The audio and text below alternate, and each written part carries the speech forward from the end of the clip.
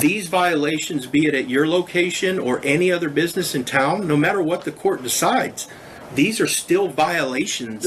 I don't think Chief Blanchard's going to be able to let this go, especially based on that statement right there where he just said even though he was found not guilty, they're still listed as violations. Well, Chief Blanchard's really had his feelings hurt, and Jason Followell has exposed a lot of corruption and made him look really bad to the community. So much so that Chief Blanchard went and cried to his mommy, and his mommy felt the need to show up to a meeting and defend her son. Let's hear what Chief Blanchard's mom has to say about it. I'm Sandy Blanchard, the Chief's mother. Mr. Followell and his followers have done a great disservice to these men and women who put their life on the line each and every minute of the day for this community.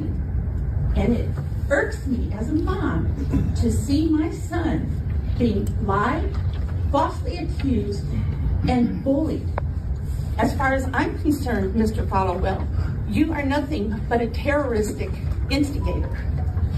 I have a gift for you, sir, and I probably won't take up all the time, but I'm going to give you some scripture. I know it doesn't mean anything to you because I can tell by your quirky grin. Well, that's because they get up there and lie about it too, so I agree. We will all stand before the judgment seat of God. Okay, and I beat him 15 times. Do not touch me. That's assault. Okay, I'm not. You did touch me, and that's assault. I will be filing charges on you. My time was not up. You're getting sued again. There's another one.